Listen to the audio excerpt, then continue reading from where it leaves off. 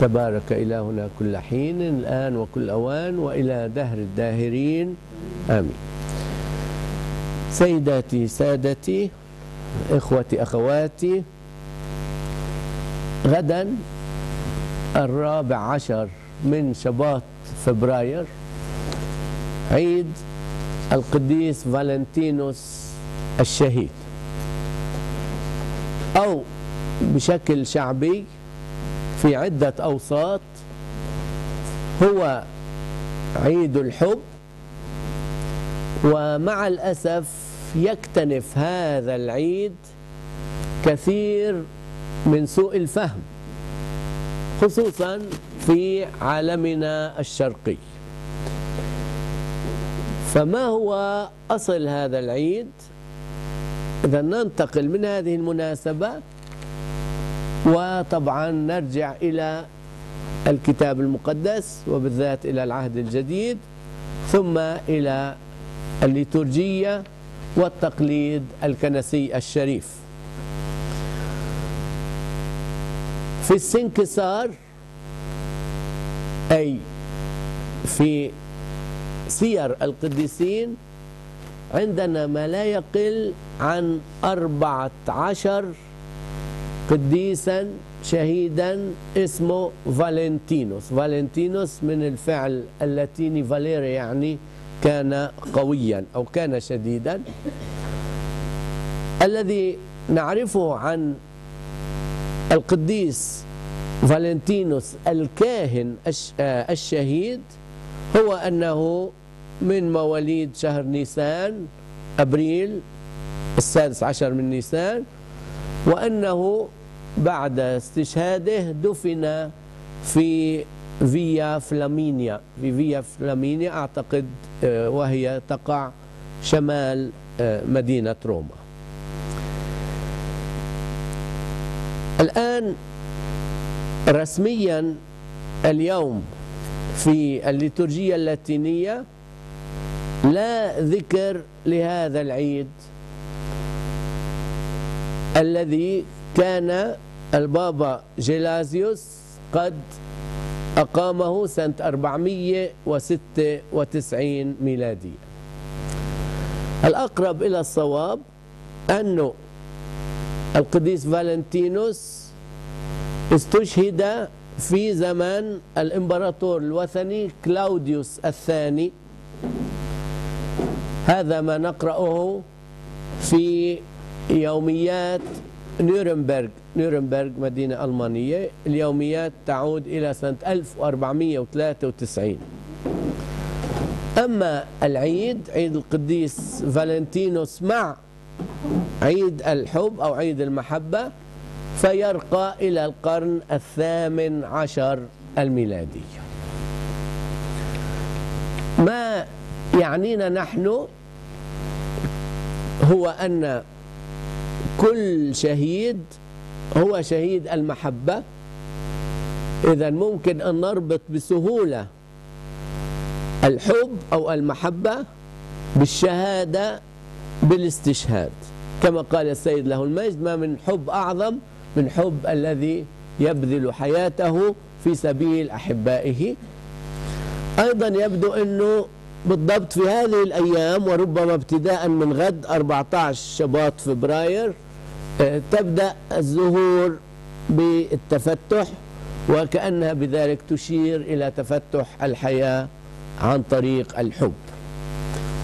عندنا نحن المسيحيين في الكتاب المقدس عامة والعهد الجديد خاصة لا نفهم الحب إلا حب رجل وامرأة، حب رجل واحد لامرأة واحدة، حب امرأة واحدة لرجل واحد، في إطار الزواج المقدس الذي تعترف به الكنيسة والمجتمع والوطن.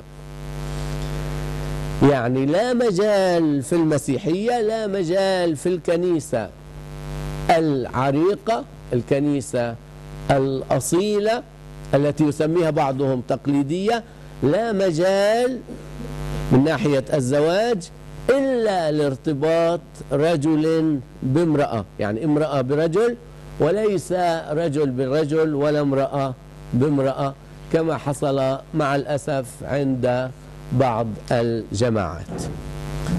طبعا في المسيحية الله هو محبة،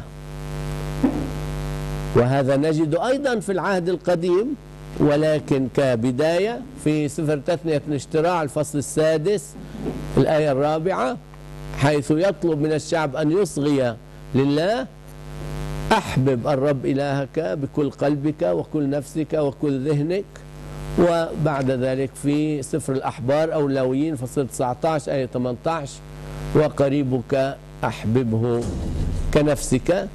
إذن نقرأ في يوحنا الأولى، رسالة يوحنا الأولى: الله محبة، من أحب ثبت في الله وثبت الله فيه، بس طبعا على شرط أن تكون المحبة كما قلنا عنها، أي في إطار الزواج المقدس. هذا بالنسبة للمحبة أي الحب الزوجي. ثم هنالك بعد ذلك المحبة بشكل عام للناس، كما يقول الرب له المجد: أحبوا بعضكم بعضا كما أنا أحببتكم. قبلها قال: أحبوا أعداءكم. طبعا في العهد القديم كان القريب أولا اليهودي، ثم الغير. الغير هو الوثني المقيم في أرض اليهود. علمنا يسوع في مثل السامري الصالح، إنجيل لوقا فصل 10 آية 25 وتابع، أن كل إنسان بما فيه السامري هو قريبنا وقريبتنا. هذا إذن اليوم لا نتألم أو لا نعاني في مجتمعنا اليوم بسبب الحب. نحن نعاني عندما يكون الحب في غير محله، أو نحن نعاني عندما يتدهور الحب ولا تربط بين الناس مثلا من رجال ونساء إلا علاقات يحكمها الجسد أو المصلحة. هذا هو مخالف للحب. على فكرة أكبر عدو للحب هو الأنانية، ولذلك في الزواج أيضا على ما يبدو سر نجاح الزواج هو السيطرة على الأنانية، لأنه كل ما كان الزوج يعني أحد الزوجين بدون مؤاخذة أنانيا، كلما خالف الحب كلما دمر الحب. يعني البغض ليس عدو الحب، عدو الحب هو الأنانية، عدو الحب هو اللامبالاة، عدو الحب هو الشهوة الجسدية التي في آخر المطاف لا تميز بين أنثى وأنثى. وهذا طبعا مخالف للفكر الإلهي الذي قرأنا عنه منذ سفر التكوين: يترك الرجل أباه وأمه ويلزم امرأته، ولم يقل نساءه، ويصيران كلاهما جسدا واحدا، أي كيانا واحدا وجدانا واحدا. أختم إذن قبل أن نختم هذا الحديث أو هذا اللقاء، أود أن أقول أنه أي انحرافات أو أي استغلال تجاري لعيد الحب أو ليوم الحب لا يعني أن الحب بنفسه مرفوض، بل المرفوض هو الحب في غير محله، كما ورد في أسفار الأصفال الحكمية في الكتاب المقدس، خصوصا سفر الأمثال، عندما يتكلم عن المرأة الأجنبية. من هي المرأة الأجنبية؟ هي إما امرأة رجل آخر أو المرأة الوثنية، لأنه في كلا الحالين تقودنا أو نقودها إلى الخطيئة. وطبعا الخطيئة تعني الخيانة، خيانة الزوج وخيانة الدين الموحد. إذن لا يقولن أحد إنه هذا عيد دنيوي، هذا عيد تجاري، هذا عيد يستغل فيه الناس. هذا أحيانا يقال أيضا عيد العشق أو العشاق. يجب أن ننتبه على لفظة العشق أو العشاق، لأنه ممكن أن يكون فيها شيء من اللا عقلانية الزائدة. نفضل كلمة الحب. وأنهي هنا باللغة اليونانية عندنا على الأقل فعلان للحب، فيلين وأغابان. طبعا هنالك تمييزات بين الفعلين، من الحب الوجداني إلى الحب الفكري. قداسة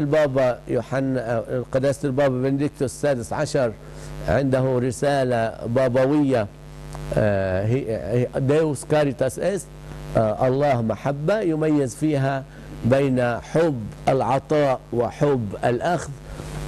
الحب المبني أكثر على الجسد، والحب المبني أكثر على العاطفة وعلى الوجدان. أما في اللغة الآرامية فعندنا على الأقل فعل رحام يعني أحب من الرحم. أيوة. وكلمة حب التي تشبه العربية الحب. إذن الله محبة، ونريد بنعمته أن نثبت في هذه المحبة. وشكرا لكم جميعا.